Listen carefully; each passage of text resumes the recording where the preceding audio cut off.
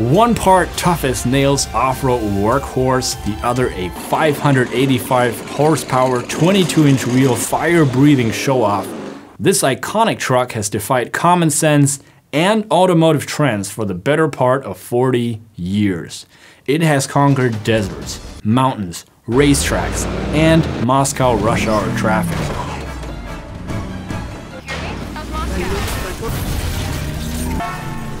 Edging its bankfall shaped into the hearts of millions of fans around the world. In the words of James Pumphrey, this 4-part series is very literally everything you need to know to get up to speed on the Mercedes G-Wagon. Now, those of you who have been following this channel know that for the past year, Lars and I have been restoring a 1988 Mercedes G-Wagon in what we have dubbed Project Thor. Today, 1 year ago, we were up there in Toften, Norway with pretty mixed emotions, and we picked up our rust bucket of a project truck. So to celebrate Project Thor's first anniversary, and thank you guys for all the likes, comments, and subscribes, we thought we'd do a little something different today and pay tribute to the history of the Geländewagen, as it's called in German.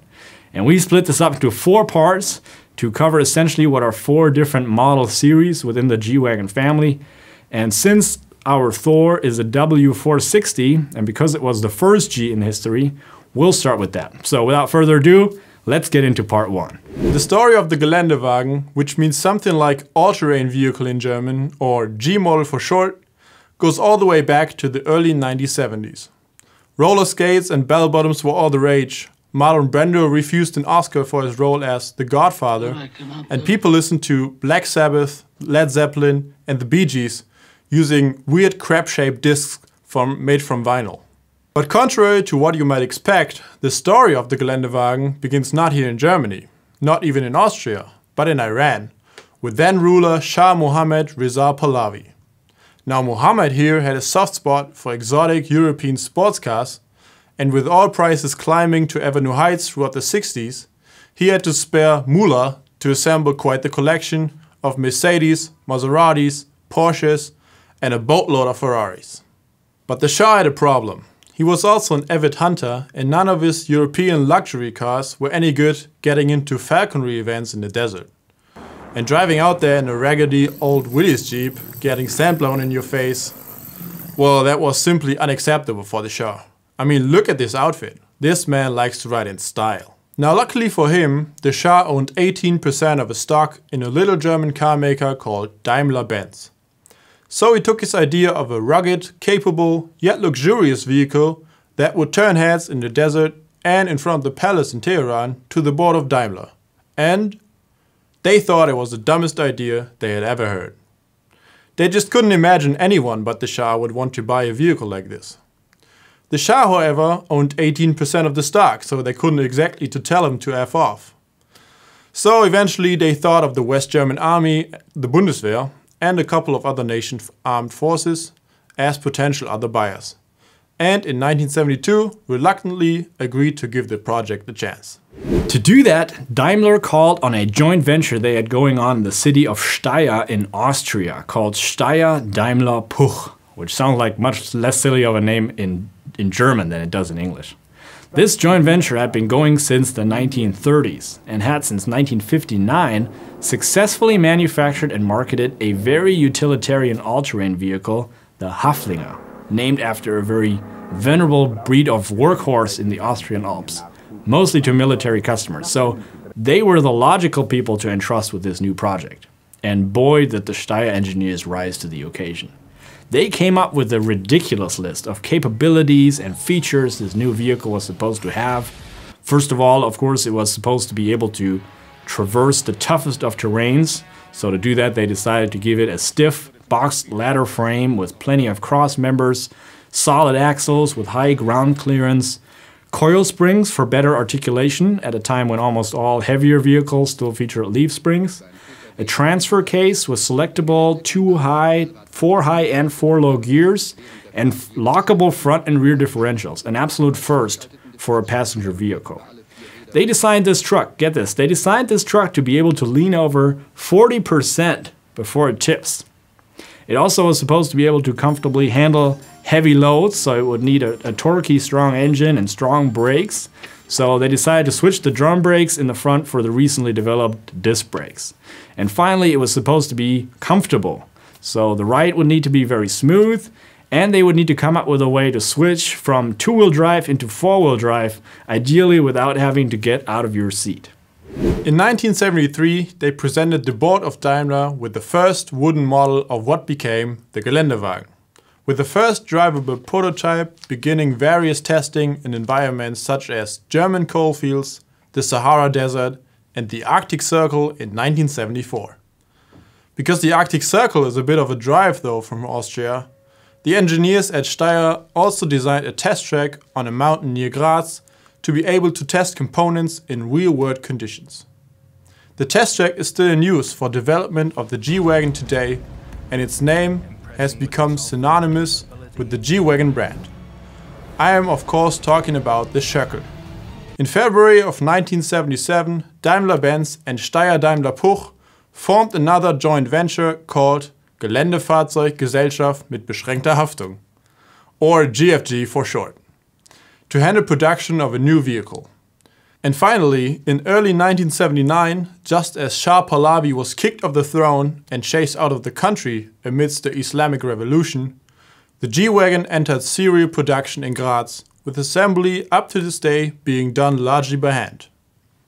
The first model series of the G-Wagon bore the internal model code W460. And if you have any idea what the logic behind this code is, please let us know in the comments section. We haven't been able to figure that out yet. Now, starting in 1979, you could order your 460 in 3 different body styles. Short wheelbase convertible, short wheelbase station wagon, and long wheelbase station wagon. These were accompanied by a choice of 2 gas and 2 diesel engines. Now in the gasoline camp, the sort of bread and butter choice came as the 230 GE with a 2.3 liter inline 4. First the M115 with 102 horsepower, which was replaced in 1982 with the M102, putting out 125 horsepower. And those who could spare the extra change went for the 230's bigger brother, the 280 GE. That came with a 2.8 liter M110 inline 6, putting out a comfortable 150 horsepower, usually mated to a 4-speed automatic transmission. And in 1983, Belgian race car driver Jackie Ickx put the automotive world on notice about the potential of this new truck by taking first in the legendary Paris-Dakar Rally in a 230 GE that had been modified to put out 220 horsepower. Now in the diesel camp, your choice was between the 2.4 liter OM1616, the 2.4 liter OM616, an inline 4 putting out a whopping 72 horsepower in the 240 GD, and the 88 horsepower 3 liter OM617 that came in the 300 GD. Now the story with the OM617, which is the engine we have in Thor, is kind of interesting too, because in essence, it is just the OM616 with an extra cylinder strapped to the end of the block. I'm serious. Mercedes used the OM16 engine in various other models at the time, and they realized that 72 horsepower just wasn't powerful enough for traffic conditions and most people's expectations for sufficient engine power at the time. But they weren't prepared to spend the money to come up with a brand new design for a more powerful engine from scratch. So they decided to play it safe and simply increase displacement by adding an extra cylinder to the proven design. And voila, we got the OM617. A trick that seems to have worked, because the naturally aspirated 3 liter that put out a mind-boggling 172 Newton meters of torque quickly became the best-selling engine option for the W460 and a popular choice in many other Mercedes models as well. Now in 1987, the smaller OM616 was replaced with the OM602, also an inline 4 but a completely new design, now putting out a mind-boggling 84 horsepower. And by the way, the letter M in these Mercedes engine denominations simply stands for motor and is used for all gasoline engines, while OM stands for oil motor and is used for models powered by light oil, aka diesel.